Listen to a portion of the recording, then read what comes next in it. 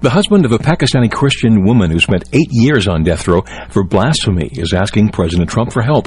USA's Chris Barnes has details. Asia Bibi's husband says the lives of his family are in danger. His wife had been sentenced to death for insulting Islam, but she was acquitted last week by the nation's high court. The acquittal, though, outraging right-wing religious hardliners who've been blocking roads in protest and calling for the murder of everyone involved. The protests were ended, though, after the government agreed to bar Bibi from leaving the country. Her husband recording a video with the British Pakistani Christian Association asking President Trump for help in getting out of Pakistan, along with an appeal to the leaders of the UK and Canada. Bibi's lawyer has already fled that country, citing death threats against him and his family.